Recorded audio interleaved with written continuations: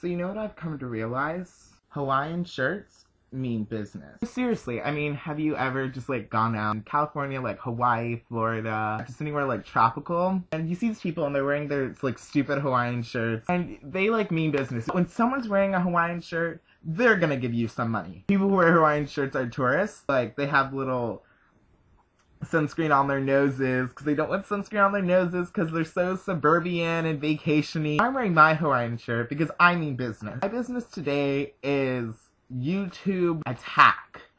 What I'm saying is, people should not be attacking people on YouTube. Why do people troll on people? It's pretty much stupid. It's a waste of your time. You know that if you're trolling on someone, like habitually, like you habitually go on to like YouTubers and you just troll them and harass them. You know you're like a 15-year-old like gamer. Okay, you don't have friends in real life, or you're one of the people who like make fun of YouTube people because you think you're so much cooler than us. Because they're so much cooler than people who use their YouTube notoriety to give back to charities and help other people who need help. You're cooler than them. And so you leave your stupid little hateful comments and, you know, we deal with it. But this is just really making me mad. There was one selling out video that like exploded up. And it means so much to me that people don't call people sellouts. So Narimon made the video, Alex Day. And then John Green made a video, Kristina made a video, Alan made a video, Julia Needs made a video, and at this point, when I go on YouTube and I see a new video entitled Selling Out, which is a couple, like, last month, there's a problem. So first of all, the people you subscribe to are most likely not sellouts.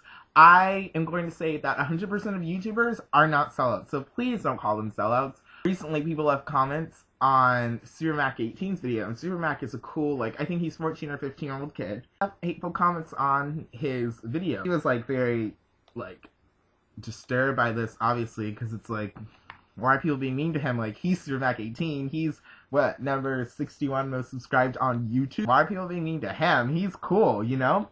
And so we all did this thing. I think it was started by DFizzy, but it may or may not have. But DFizzy definitely like launched it for me. Support Mac, so it was a hashtag Support Mac on Twitter, and people thought we were talking about Mac like products, and they were like, I don't support Mac because the iPhone sucks and all this stuff. It was really funny. What I'm trying to say is, you don't control the lives of YouTubers. YouTube is such a great outlet for free expression, and it sucks when people have to spoil it for other people by trolling on their comments, because that's just stupid. It's really stupid.